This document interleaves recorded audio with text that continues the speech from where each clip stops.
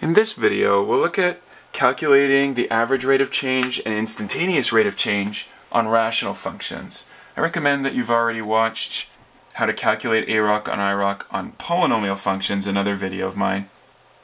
Though this really isn't much harder. It's basically the same work, but a little more complicated numbers, but that shouldn't deter you. Let's get started.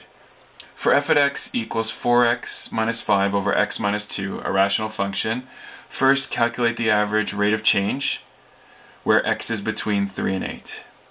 Okay, let's start with that. First, show your formula.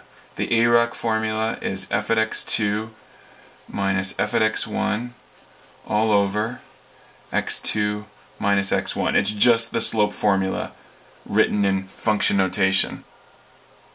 And now I've got to sub in. I want to know, use this second number, that's your second x, f at 8 minus f at 3 all over 8 take away 3. Now is usually where I go on the side and do some work on the side. You could do it in here, but then you have a lot of extra writing to do. I'm going to calculate first f at 3. So to calculate that, I show the reader that I'm multiplying 4 times 3, take away 5. Look, I'm just subbing 3 into this equation. Over 3 take away 2, which gives 12 minus 5 over 1. Well, that's pretty easy.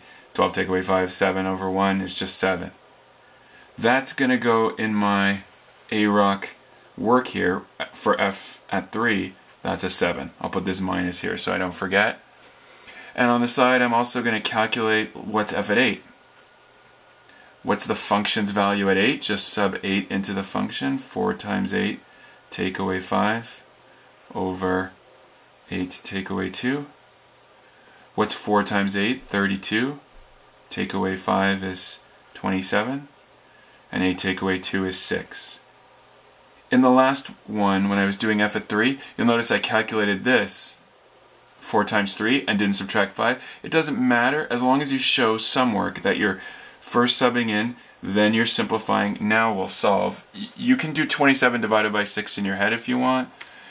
You should write it out as a decimal here. Oh, and it's a nice decimal, 4.5. Just because we're going to be working with decimals sometimes in these questions. 4.5 is f at 8. Put it in the work that I'm doing for f at 8. And on the bottom, 8 take away 3, that's pretty easy as 5. So the Aroc here is 4.5 take away 7. Do that in your head or do it on a calculator. That's negative 2.5 divided by 5. Again, won't judge you if you use your calculator, but you might see, I'll show you just in case, negative 2.5 divided by 5 is nicely negative a half, or negative 0.5. Please always end your Aroc statements with a therefore. Therefore, something simple like the Aroc is, that's perfectly good, negative 0.5. The average rate of change of this function, its average slope between 3 and 8, is negative 0.5. As opposed to B, calculate the instantaneous rate of change at x equals 4. We want to know how steep is the function right at x equals 4 for that function. Well, let's start with the formula. Iroc equals f at x plus h minus f at x all over h, which is equal to f at 4 plus 0.001 minus f at 4 all over 0.001. We're always going to use 0.001, 1/1000th. It's just x plus a little bit more. That's Iroc. We're estimating within 1/1000th. Later when you take calculus, you'll learn a much better way to do this work. But for now, that's what we'll use. So you can safely say for us, h is always going to be 0.001. And yes, I'd like you to show you this step here. Some people can handle just jumping right from the formula to here, but I wouldn't do it. It messes up sometimes. I'm going to show my work. I hope you will, just like this, for full marks. I'm looking for f at 4.001 minus f at 4. So I want f at 4 and just 1/1000th of a whole number beyond that. going to do some work on the side here. First, I always start by calculating f at 4. That is the whole number. That should be the easy sub in. It's just sub 4 into this equation. 4 times 4, take away 5, over 4, take away 2, which is 16 minus 5, that's 11. And 4 take away 2 is 2, so that gives 5.5.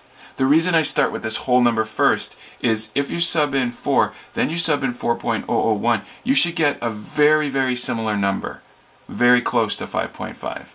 Let's see.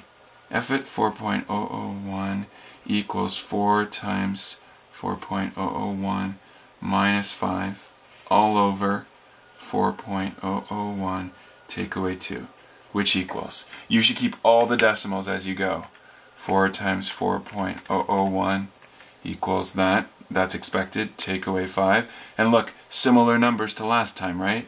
You'd expect the numbers to be very close because you're using a number that's only 1/1000th of a unit past it. On the bottom, I can do that easily in my head. 2.001. And now divide. What's 11.004 divided by 2.001? And as expected, we get something very close to 5.5. In this case, 5.499250375. And to what might be your next question, yes, absolutely, please keep all the decimals, but the calculator rounded, so still put a rounding dot. We're only going to round at the end, but we put a rounding dot because the calculator rounded. Now back to our original work. F at 4.001, which is 5.499250375 minus 5.5 all over 0.001. Notice I didn't put a rounding dot on that line, only a line you rounded on. I rounded on this line. On this line, I gave the exact value that I got here. There hasn't been any new rounding, so don't put a new rounding dot, only where you did the rounding.